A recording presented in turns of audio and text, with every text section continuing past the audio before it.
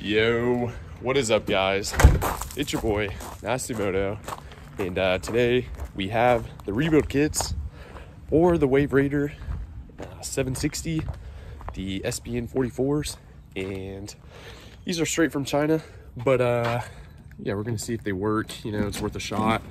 Everybody always says, you know, go with genuine McCuney parts, but it's really not in the budget right now. So 25 bucks for 2 rebuild kits. I think that's where it's at. So what we got going on, we got both carbs here, and I've just been letting them soak in some good old WD because these screws strip super easily, even if they're not rusty. So hopefully get those out pretty easily. Then we have all the pump, you know, fuel pump parts. And so yeah, I think we need to completely disassemble these carbs front and back and get all the old parts out. We may end up having to use some of the old parts just if the new parts, you know, aren't as good of quality as we wanted. So yeah, we're gonna start tearing these things apart, cleaning them up, probably hit them with a wire brush, and just, you know, start putting them back together. So let's hit it.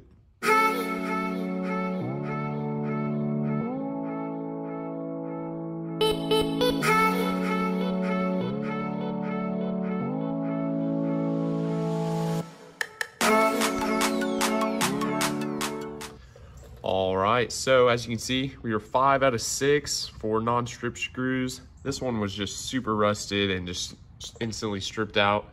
So that kind of sucks, but we should be able to hit it with the easy out and get that one out. All these are pretty grimy, and you know, as you can see, it's just overall super grimy. So we're gonna hit that with the easy out real quick, see if we can't get that out. All right, let's do it. All right, just like that, easy out, put in the work, and got that strip screw out. So now I have all of these screws out, and none of them are stripped, except for obviously this one, which is super nice. Pretty rare with these carbs. So now I can take these off and start disassembling them farther.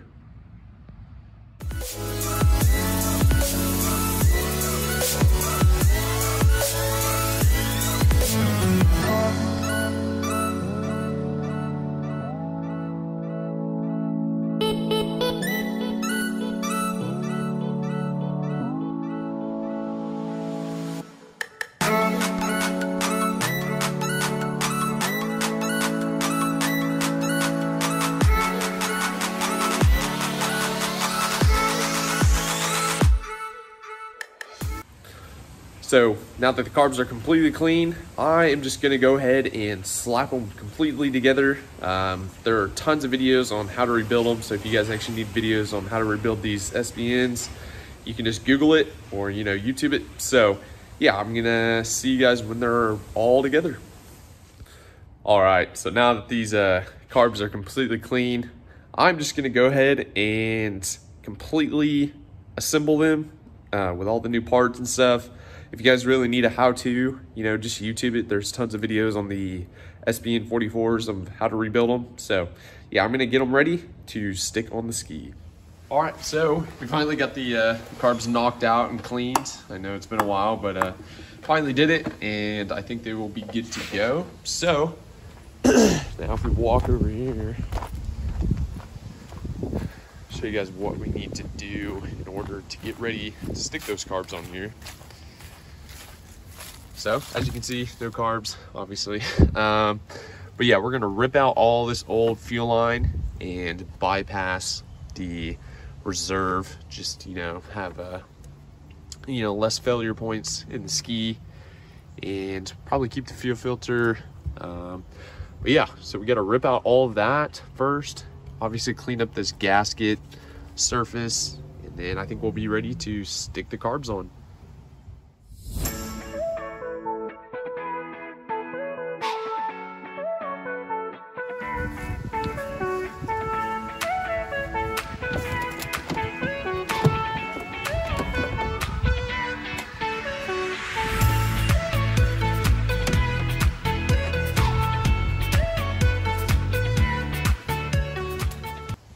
just got all the fuel lines pulled out, as you can see, and now this thing is pretty much ready to be put back together. So I'm gonna throw the carb on, throw some fuel line on it, put the gas tank in, throw some fresh gas, battery, and I think this thing will be ready to start up on its own.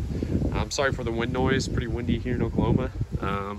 But yeah, so let's go ahead and grind it out and throw the carb and everything else back on.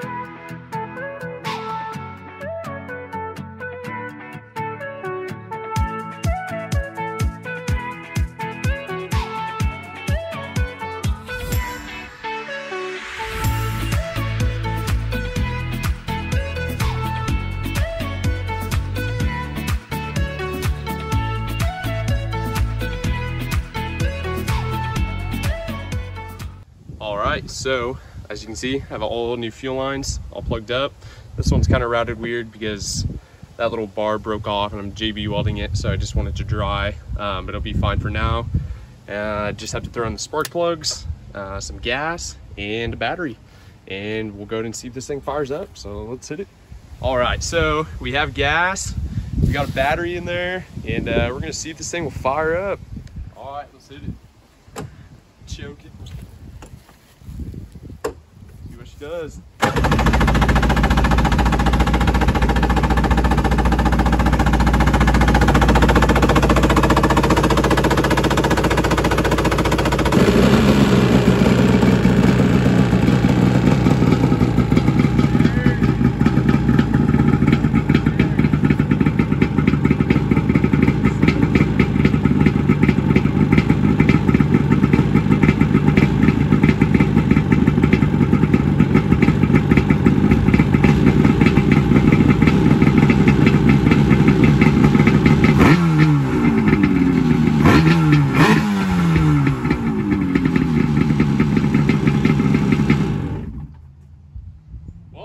There you see, she runs good, fires right up, perfect.